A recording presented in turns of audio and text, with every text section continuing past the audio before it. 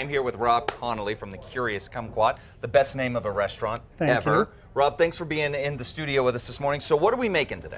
We're going to make cattail hummus. Cattail hummus. I'm hoping that doesn't really entail cattails. It sure does, but not the tails of cats, but the plants you find next to ponds and marshes. Okay, so what goes into this? What are we looking at here in terms of ingredients? Well, of course we have the cattail. But that's what this is right here? That's right. Okay. And then we have limes, miso, and then there's a lot of different things that we can put in to make it extra special, depending on what you're looking to do. And most of my cooking is foraged foods that I get from the wilderness, especially the Gila wilderness down south. And so these are things I picked in the past, 2 weeks maybe. And in fact, these mushrooms I picked just yesterday. No kidding. So you're doing the hand pick. I mean, this is farm to table at its core. I wash my own dishes even. Wow, look at you. All right, well, we will be back here in just a few minutes cooking some, well, not cooking, preparing some hummus, I should say. But for right now, let's head over to Brittany with your tip of the day. Thank you, Chad. I'm back in the kitchen with Rob Connolly from the Curious Kumquat. Okay, what are we making? A hummus? We're going to make a hummus out of cattails, and like I said before, not cattails from a cat, but it's a plant that you find in ponds and marshes. Okay, and that's probably why Chad didn't know what they were, because we are from here. Except, straight from here. Just driving over to the studio this morning, over at Tingley Beach, I saw cattails. Cattails, okay, great. But don't take those. Those are on public lands. Okay, don't take those. Okay, so if you want to get your cattail fix, you got to go to the Curious Kumquat. Okay, so what's the first step? What do we do with these? Well, first thing is, since most people don't know how to work with a cattail, we need to learn how to clean it up and make it usable.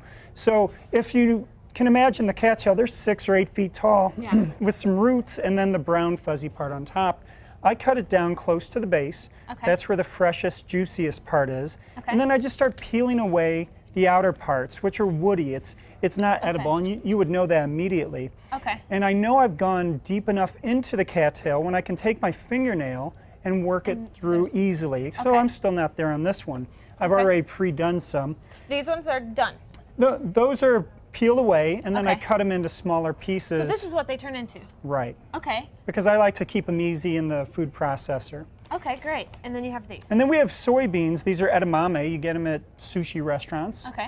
And you can get these at any grocery store now. They're all in either the freezer section or the produce section. And all you have to do is pop it with your finger, and the bean comes out. And most of them have 2 or 3 beans. And you can eat these just like they are right now. In a Japanese restaurant, they'd be steamed and salted, and it's a nice little snack. Oh man, this is so cool. Okay, well, we're going to put it all together when we come back. But for now, we're going to get a check on your weather today here in Albuquerque. A beautiful shot of downtown Albuquerque on this Monday morning. Hope you're off to a great start today, folks. We are, because we're in the kitchen with Rob Connolly from the Curious Kumquat, and we are making cattail hummus. That's right. Cattail. I'm not going to do the cattail joke anymore. And I bet you've never had this before. I've never had it. So I'm looking at this here, and I said, oh, are those cucumbers? He says, no, this is the cattail. They look just like diced cucumbers. And in fact, at home, when we have a martini, which we're known to do, sometimes we'll take cattail because it's a nice stirring stick for the martini. Oh, yeah. Okay, there you go. I love it. Win-win. All right, so how do we make this hummus? We've got the chopped up cattail in here, and then the miso, is that This is miso, and you can get miso at pretty much any grocery store. If you want to get specialized, you can go to an Asian market. This one is a yellow miso. I also use white, but don't be too particular. It's just a nice mellowing flavor that goes in with the cattail. And then I added about a 1/4 cup of water to this. Now, again, the most important thing is get fresh cattail. Make sure that your thumbnail can work its way into it, because that way you know it's fresh and soft. Otherwise, it's woody and not very palatable. But yeah, you just put them in your food processor, and 10 seconds, it should be done. Whoa. Are you guys timing at home? I don't know. I'm not even timing. I hope someone's timing. Pretty quick. There you go. And there we go.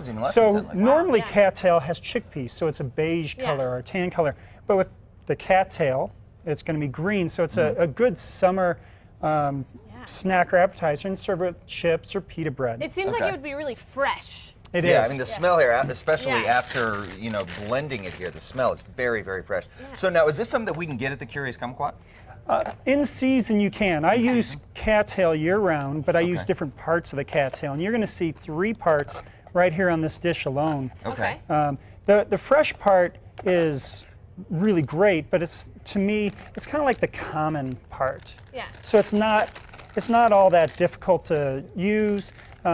Because we're a fancy restaurant, we put things in pastry bags. At home, I'm into it. just dump it on your plate at home. Okay. And then a little juice will come out. Uh-huh. And then if we can make the hole big enough. All right, there you go. There we go. And then you just move it Swirl around out, your look at plate. that. Try to make a pattern if you can. Uh-huh.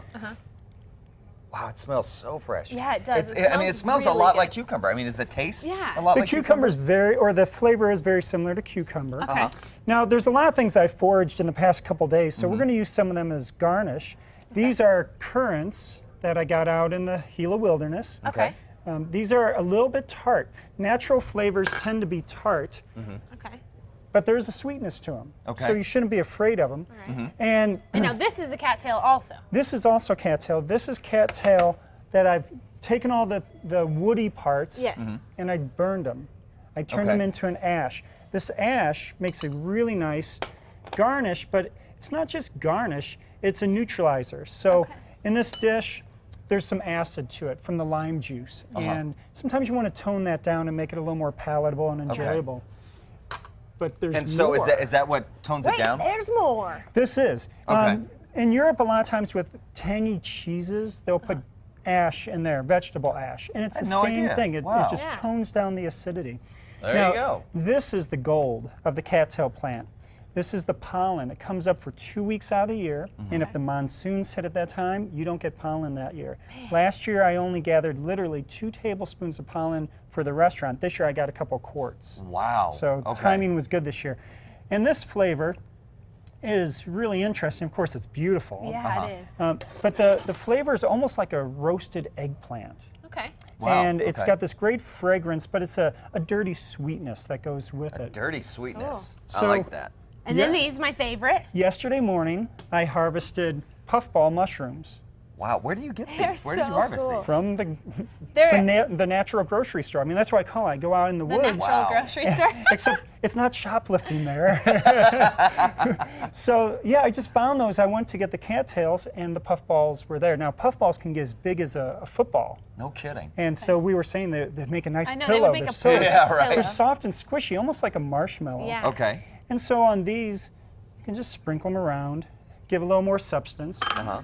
and then the last garnish I have is wood sorrel. Now I don't know Okay.